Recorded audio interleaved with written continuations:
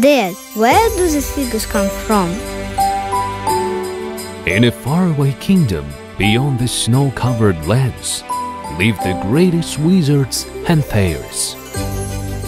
They're the ones who create a real fairy tale for people every New Year and Christmas.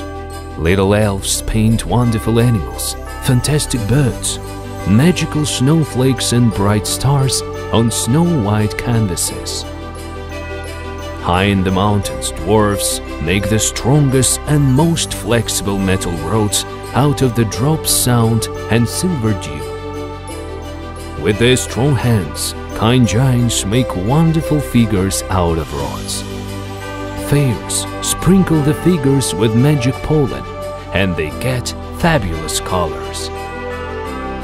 A beautiful kind enchantress collects the brightest stars from the sky, and the figures shine with millions of bright lights.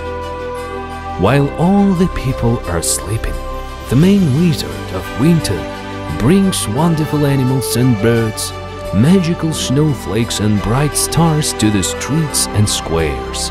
The wizard taps his cane several times and the figures come to life. Is it true? Of course it's true. It's real magic.